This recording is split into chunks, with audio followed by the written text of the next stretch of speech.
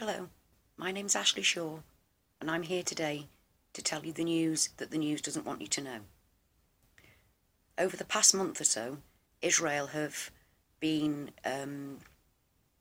controlling and restricting who enters the Al-Aqsa Mosque in Jerusalem.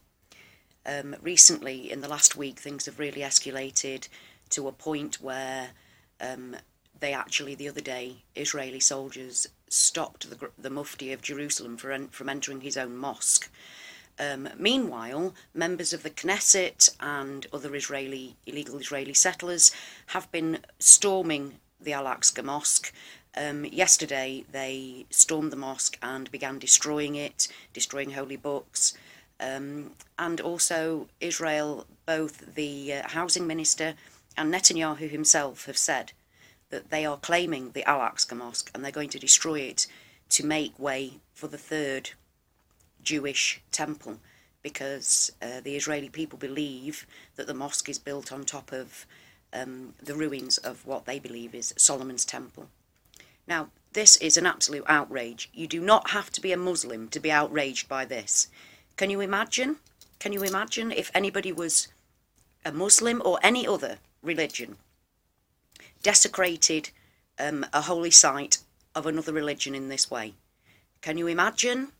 Can you imagine a synagogue being attacked and yet nobody in the media, nobody in the world recognises that fact?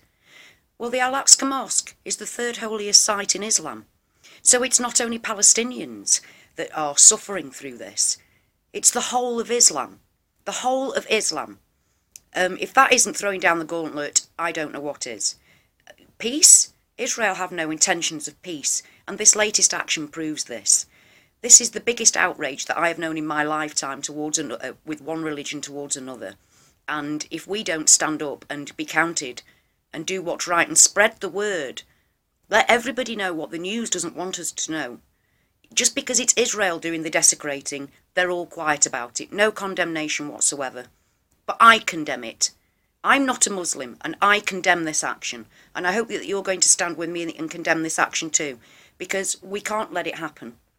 Israel has no right to the Al-Aqsa Mosque, and the world has no right to be silent, which is defending those horrific and blasphemous actions. So to all of the Muslims in the world, my apologies. I send you my apologies. I can't believe that you're being disrespected in such a way. And I ask everybody to stand up, write a statement on your wall, no matter what religion you are, stating Israel, hands off Al-Aqsa, hands off Al-Aqsa, hashtag hands off Al-Aqsa. Peace, love and unity to everyone.